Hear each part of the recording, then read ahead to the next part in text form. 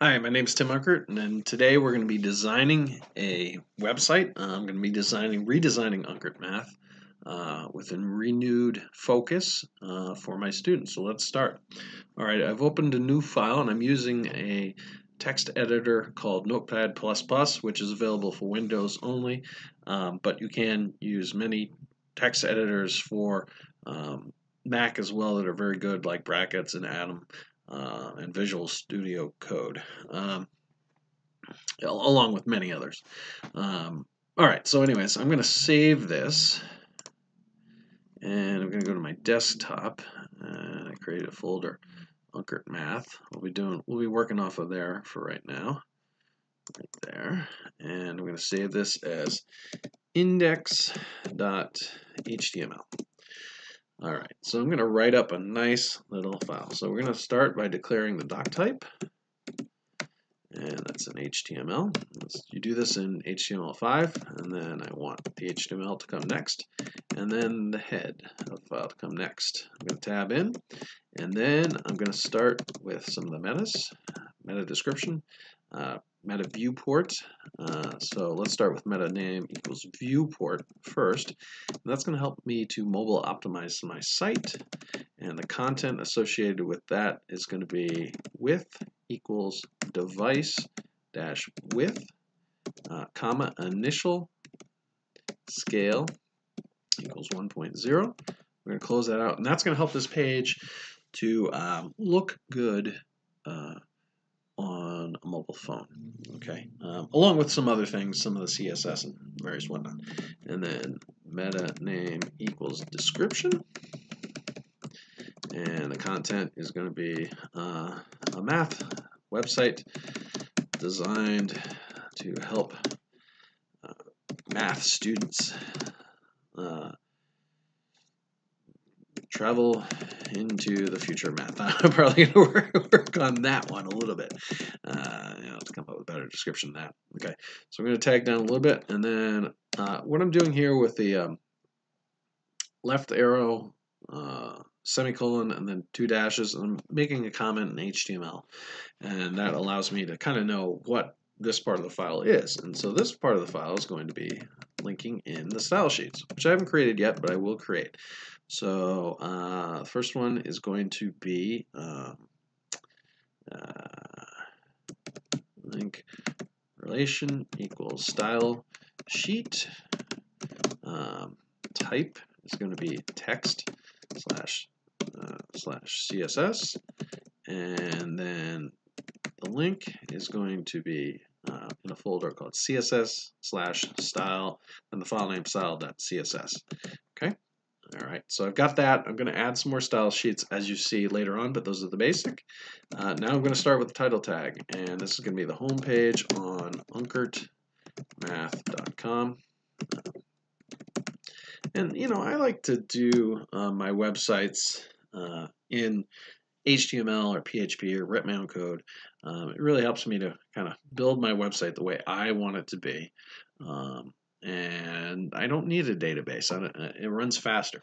All right, so and it's fun to build websites. Have fun with it. I mean, my websites aren't going to get enough traffic where I'm going to be having a lot of people. Although with HTML, that would actually be helpful to have a site that was in HTML, because it on a particular server it will consume less resources than one that's using PHP, MySQL, database, and that kind of stuff, pulling stuff from the database and then rendering it as HTML. Straight HTML, it's going to run faster. Okay, anyways, so now I'm going to have the body, and within the body, I'm going to start with a header and close out the header here. And what I'm going to do is I am going to copy some code from the internet. So I'm just going to Google mobile menu code, and let's see what I got. And then I've got the second thing that pops up is how to, and this is w3schools.com, and it gives you some code as an example, and you can modify it to meet your needs. So I'm going to take this, I'm going to paste it in. I want to tab this so it, it's nicely tabbed, nicely organized. You don't need to tab the HTML.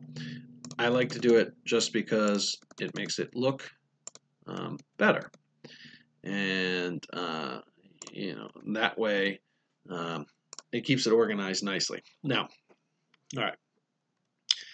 Now, with when you have a lot of pages on a site, you may want to have either JavaScript or change this file to a PHP and do the include function in PHP to drag in the header. I don't know if I'm going to get to that point. It's easy enough to switch over. I'm going to build this site off-site. I'm building it in the text editor, and then I'll upload it to my server later. And we can talk about that in subsequent videos. This is going to be part one. Part one's going to end when I get done cooking my pizza, which is in the oven, which has about 11 more minutes. So, all right. Anyway, so we better get cracking with this website. All right. So we got this. We'll just keep it as is. We're going to change up some of these things in here, and then we're going to start with another. We'll call it a div section, and we'll call it div class. It's going to be aside -left. And we'll use that for our CSS, and then in that div class we'll put a header 3. Let's put most recent articles, and this will give you an idea of how to and we'll close out the div, how to build your site. Okay, then we're going to have the main section, and we'll put I don't know. We'll have this will be a beginning of an article summarizing semester 1. And might have a blog about that. And then this is a short description of semester 1. Okay, so we're going to close that out. All right. Okay, we'll close out that there. And then after that, we're going to have, this is going to be the right aside, and we're going to have we'll probably place an ad here. Okay, and we'll have some other stuff like archives and whatnot. Okay, we'll put maybe do a header 4, maybe some archives here. We're just building our template. All right. Okay, the side's going to close out, and then next we're going to have a footer, and in the footer we're going to have just something simple. We'll have a paragraph center aligned. It's going to say copyright. We'll do the copy. That's gives you the copy symbol. 2018 to 2019. unkertmath.com. Close that paragraph tag, and then close off the footer for now. And then within the footer, we may do some separate divs where we have some other stuff and some background. In fact, why don't we do that? We'll do div class equals left footer. Okay, and put something will go here. Okay, and then close out that div. Then do another one, div class equals center footer. Okay, and then something will go in the center here. And we'll close that out. And then div class equals right footer. And then we'll have something on the right. Okay, and then close that out. Okay, and then actually we'll have div class equals bottom footer. No, we'll just do copyright. Copyright, and then we'll actually tab that in, keep it nice and organized, close out this div. All right, so our footer is pretty complex. Maybe we'll make our side somewhat complex. We'll see. don't think we need to do that now, so I'm going to hit Control S to save that. And I'm going to put that down, and then we're going to go to Uncart Math. Click on here, and let's open this with Google Chrome to see what we got so far. So you see, it doesn't look that great so far. We don't have anything aligned. I want to align it in the center. So what I want to do, go back here, is now I'm going to, actually I'm going to go back to my folder. Hold on one sec. I'm going to create a folder called, whoops, rename that, not CSSS, just CSS, okay? And then I'm going to create a new file, and we're going to save that file as style.css. Okay, and we're going to start with the body, and we'll say the max width of the body is going to be 1000 pixels. We're going to have no float, and the margin is going to be auto, and that should center it. Close that out, and hit save, and then we'll go back to our browser here. Let's see, and that moves it more to the center. Okay, that's nice. Now, one thing I think I want to do is I want to align, let's try and do this, align my menu. So, okay, I'm going to tab these over. And I may not do this, I may switch it because I am borrowing code, so this may conflict a little bit, but okay, let's see if that does anything. That brings it to the center, that's nice, okay? I'm liking that. Okay, now let's sort some stuff out with the various parts. So, header is going to be width, is going to be 100%. And we're going to do a display of an inline block. Okay, all right, and then next we'll have the other side left. Okay, all right, and I'm thinking visually, so the width on that's going to be 30%, float is going to be left, and display is going to be a block, and for right now I'll make the minimum height so that they all kind of line up at 300 pixels, and we'll close that out. Now we're going to do the main. There, the width is going to be,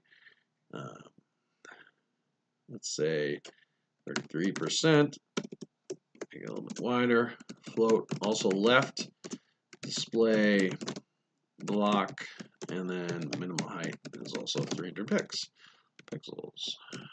Okay, and then we're going to do this is going to be the right sidebar, the width is going to be 30%, float is going to be right, display is going to be a block, and the minimum height is going to be also 300 pixels.